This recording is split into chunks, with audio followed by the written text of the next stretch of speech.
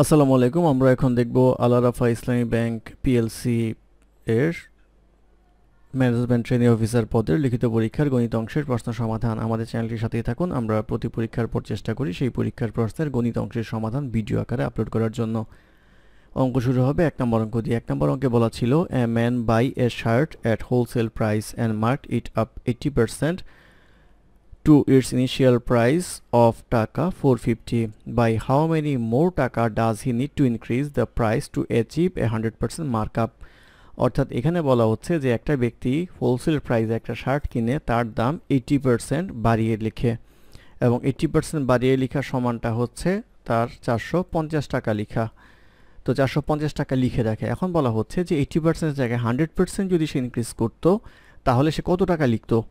তো আমরা ধরে নেই প্রাইস হচ্ছে 100x টাকা। তো 100x টাকা এইটা হচ্ছে ইনিশিয়াল প্রাইস বা সে কিনে আনে সেই প্রাইসটা।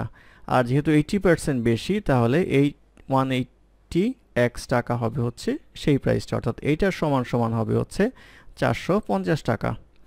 বা এখান থেকে ক্যালকুলেশন করে x ইকুয়ালস পাওয়া যাবে হচ্ছে 450 বাই 180, বা আমাদের হচ্ছে 100x টাকার হিসাব। তাহলে আসবে হচ্ছে 450 বাই 180 ইন্টু 100।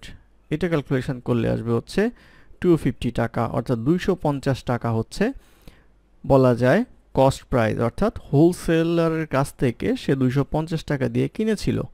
এখন বলা হচ্ছে যে ইনিশিয়াল প্রাইসে সে 100% মার্কআপ করে, অর্থাৎ আপনার 100 টাকার জিনিস সে 100% আরও বাড়াবে, অর্থাৎ সে লিখবে হচ্ছে 200 টাকা।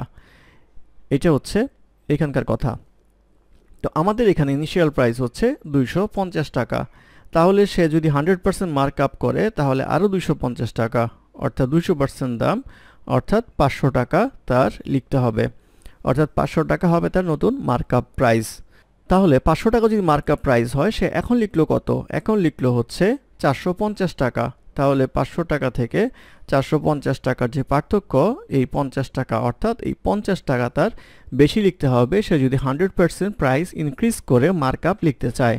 তাহলে 50 টাকা হবে হচ্ছে এই প্রশ্নের উত্তর।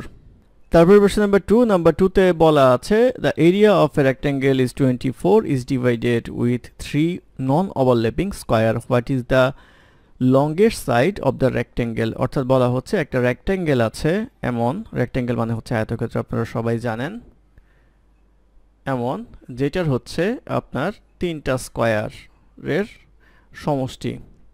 তো আমরা রেক্ট্যাঙ্গেলের বলা হচ্ছে যে এরিয়া যেটা দেওয়া আছে, এরিয়া দেওয়া আছে হচ্ছে 24, অর্থাৎ এইটার এরিয়া হচ্ছে 24। আমাদের হচ্ছে এখানে x, এটা x, এটা x, এটা x, এটা x, এটা x, এই বাহু x, এই বাহু x, এই বাহু x। এর কারণটা হচ্ছে আমাদের যে রেক্ট্যাঙ্গেলটা আছে এই রেক্ট্যাঙ্গেলকে 3 ভাগ করলে দেখা যায় প্রত্যেকটা স্কোয়ার হয়, সেজন্য প্রত্যেকটা বাহুই এখানে হবে হচ্ছে সমান সমান, অর্থাৎ এইটা একটা স্কোয়ার, এটা একটা স্কোয়ার, এটা একটা স্কোয়ার। তো আমাদের টোটাল এরিয়া হচ্ছে 24। তাহলে এরিয়া অফ 1 স্কোয়ার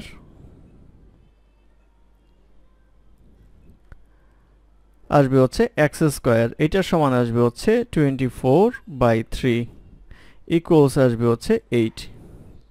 অতএব এক্স স্কোয়ার ইকুয়ালস আসবে হচ্ছে 8। অতএব এক্স ইকুয়ালস আসবে হচ্ছে আমাদের √8। √8কে আমরা লিখতে পারবো √4 ইন্টু 2।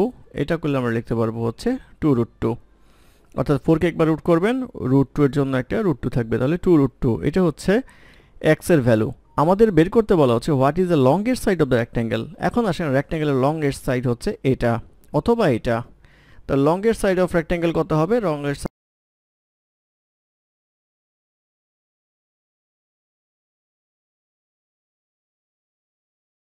হবে ইকুয়ালস আসবে হচ্ছে 3 ইন্টু 2√2, এটা আসবে হচ্ছে 6√2, অর্থাৎ 6√2 হচ্ছে longest side of the rectangle.